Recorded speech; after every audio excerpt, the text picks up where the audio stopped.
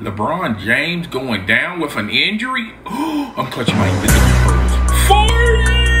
An MRI reported LBJ suffered an injury on his right ankle, hairline, and his pride. I mean, damn, he's not going to catch Kareem now. I guess you can say he has a hairline fracture on his right ankle.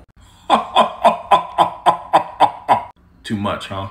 Damn, what is in the water in Southern California? It never rains in Southern California.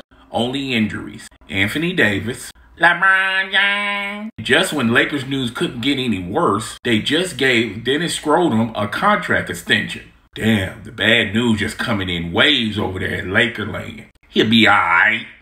Well, maybe not this year. Or the year after that. Y'all still got AD?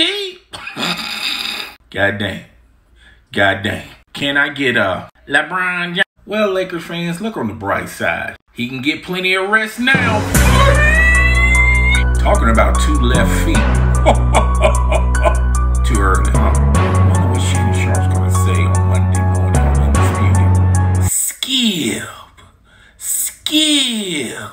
Man, the Atlanta Hawks, they don't try to get W's. Just opponents injured. Too early, right? Somewhere in a far distant land, Kareem Abdul-Jabbar is pondering, thank you, basketball gods. Thank you. I guess LeBron took that old adage literally. Just go out there and break a leg. Too soon, right? Goddamn. Goddamn.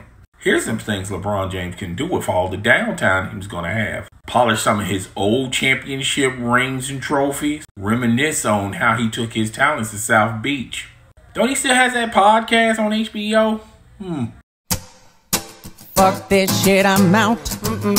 Fuck this shit, I'm out. No thanks. Don't mind me.